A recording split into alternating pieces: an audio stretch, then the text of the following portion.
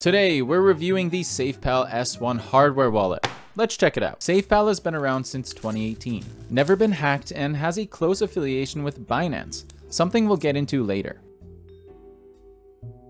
Taking a look inside the box, we get the following: the SafePal S1 wallet, a USB-C charging cable, a cleaning cloth, a couple of SafePal stickers, 3 seed phrase backup cards, and instructions to download the app. Let's take a closer look at the device itself. It's got a compact credit card sized design, making it ideal to hide away or slip in a pocket. The SafePal S1 is made of ABS plastic and PVC, giving it shock and heat resistance. This means the device is extremely lightweight, weighing 38 grams. The 1.9-inch IPS color screen houses 320 by 320 resolution, which is small but functional. Also, on the front has a D-pad for navigation, a nice throwback to classic handheld gaming devices. On the back is a built-in camera for high-speed QR scanning. Before getting worried asking, why is there a camera? Is it safe? This is the whole purpose of the device. From this camera, we can scan QR codes to verify transactions. The wallet is 100% air-gapped, aka offline, meaning it has no Bluetooth,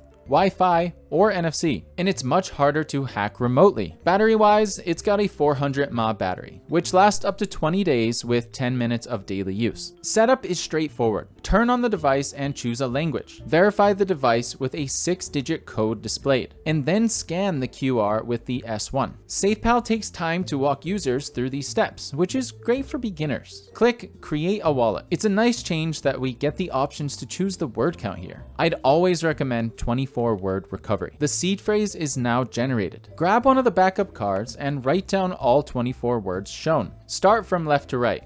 Remember to never share these. Be away from cameras or any device that could steal your info, and always keep them offline. To be safe, don't even put the S1 camera near the seed, as we can never be 100% certain. Once written down, confirm all 24 words on the device. Next, set the PIN. One security feature I really liked was that if the PIN is too obvious, it makes users create a new one. Nice. Lastly, name the wallet, confirm it, and we're good to get started. Download the SafePal app. On the S1, we can scan, manage assets, check sign history, and go to the settings. A few different blockchains are preloaded at the start. Add a passphrase, change sleep and auto off, along with other settings. The last thing to discuss is uploading the firmware. This was quite difficult and very hands-on, which we first had to go into S1 settings and find about. Then type the SN number on safepal.com/download. Download the link, then plug in the S1 and go to upgrade. The device will then show on your PC, which you then need to drag the file into the wallet drive G. Once it's downloaded, it's good to go, getting the best and latest firmware.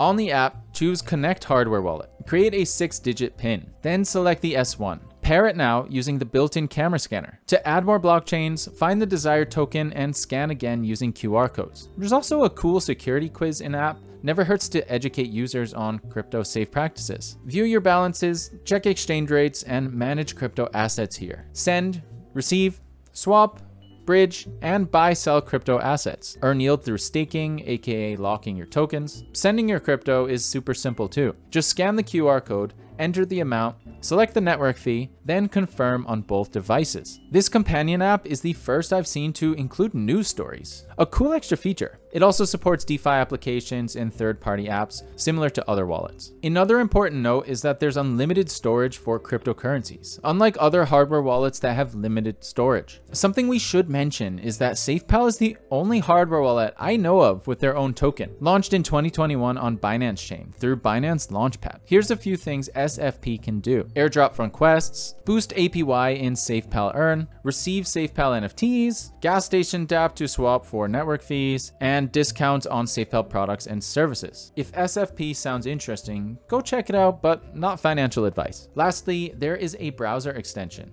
Download the app and use the QR code to connect the mobile app to the extension. It's similar to Phantom or MetaMask. SafePal supports 100+ blockchains with over 30,000 tokens. As for NFTs, there's Ethereum, Binance Smart Chain, Polygon, Arbitrum, Ordinals, Ton, Solana, Sui, and more are currently available. Here's how the S1 works. Instead of wallets such as Trezor that use microcontrollers, SafePal runs a different dual chip setup. The system on a chip, or SoC, runs Linux to handle the camera input, QR code scanning, UI, and general system functions. The second chip is the CCEAL5+ secure element, which stores private keys, signs transactions, and ensures cryptographic security safely away from the SoC. One standout security feature is the anti-tampering self-destruct mechanism, which means if the device detects any unauthorized attempt to open or hack it, it activates a self-destruct mechanism, wiping all sensitive data, including your private keys. To be fully transparent, be aware there was a third-party report in 2021 from Kraken Security Labs. They identified potential vulnerabilities in the SafePal S1 hardware wallet, highlighting several concerns. If you want to read more on the outcomes in Kraken's article and SafePal's response, I've linked them in the description below. Based on an article from September 2023, the SafePal mobile wallet, including the QR scanning mechanisms, were made open source. As for the hardware of the S1, that I'm not too sure. On Trustpilot, SafePal holds a 4.1 out of 5 rating, with 61% 5-star reviews and 33% 1-star reviews. See it compared to Ledger and Trezor. My theory is that if someone takes the time to post on Trustpilot, it holds more weight than a Twitter comment, but then again, it could just be a bot. Positive reviews praise its affordability, ease of use, and responsive support team. Many users report fast issue resolution within 48 hours. In my opinion, one of the best hardware wallet in the market. I'm very happy with it.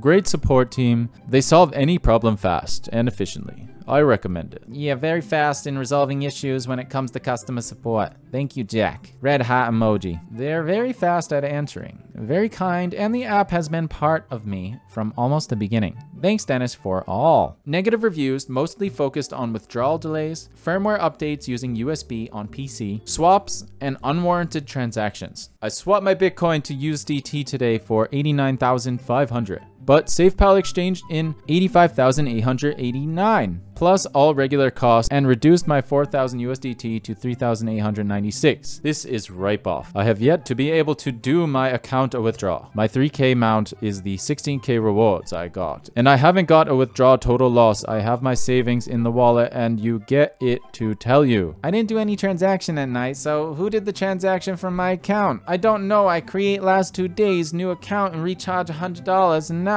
my account balance is 0. Let's compare the safe one with the most popular hardware wallets. First, compared to the Ledger S+.